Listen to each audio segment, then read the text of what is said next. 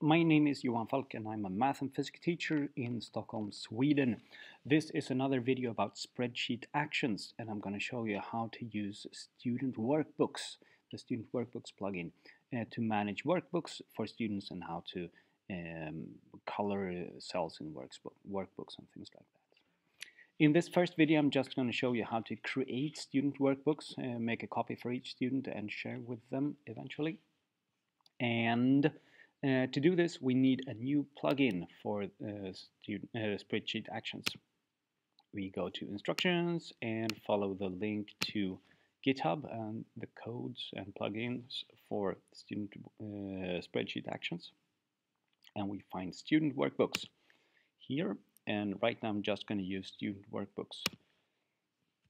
And hit the raw button here to get the raw version of the code, which is much easier to copy and paste. We should paste this into the code, the scripts running in Spreadsheet Actions. So we go into Tools and Script Editor. And, well, once we're in here, we will add a new file, new script file, which I will call Student Workbooks. Again, the name doesn't matter, but it's easier to find it later on if you name it the same way as the plugin.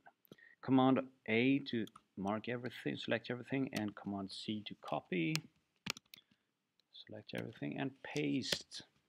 And here we have it, save. Now we're almost done. I'm just going to show you here. Go to the main sheet. If I, to make these things appear in the menu, the setup selection first. This is quirky, and I'm sorry about this. Should be working better, but it doesn't. Select something or deselect something, and the new options will appear. For example, now create student workbook copies is available as an option. And before we do that, I should actually have started with just telling you what this is. I have here a spreadsheet, Google spreadsheet, containing some things I want to assess when it comes to my students' math skills and math knowledge. This is the things I want to assess, and this is different level of assessments which I use. It's quite a bit, but it's not fantastically much, but this spreadsheet or this workbook could look in any way. As long as it's a spreadsheet, you can use it. And I want to use this to say mark things green or mark things yellow or red or so. Let's actually reset that. Okay, so I want to make a copy of these for every student. And I could use the copy file things here, but the Spreadsheet Actions, student workbooks allows a few more things, so I'm going to use that. And before doing that, I'm going to look at the options in this plugin. So we have plugin options, and we have, for example, template workbook ID. Here's an ID for an open workbook that I could use as a template, but I want to use my own here. So I want to collect the ID from this one. It's found as usual in the URL between two slashes, and you should look for something that has a lot of numbers and letters in it. It turns out it's this, that is the ID. If I copy this, I can now paste here. And now I have a new ID set here that refers to my own workbook template. One step below, we should specify the sheet name that I want to be working with. If I want to make changes here, color things, I should, there could be more sheets here, and I should have the name down here specified. So this is betygsunderlag, a Swedish term, and it so happens that this is the standard setting here.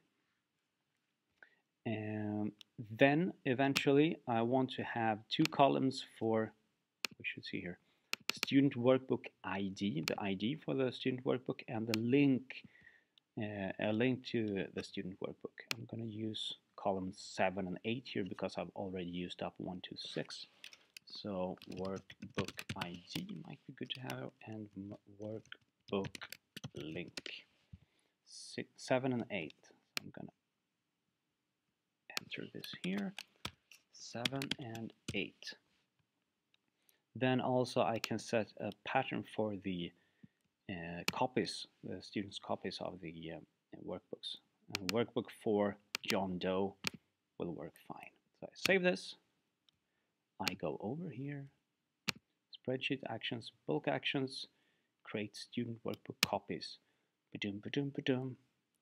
Now it starts processing for the first row, second row, third row, creating one workbook copy for every student, entering the workbook ID and then the link here. So I could look at John Doe's workbook like this. He has his own.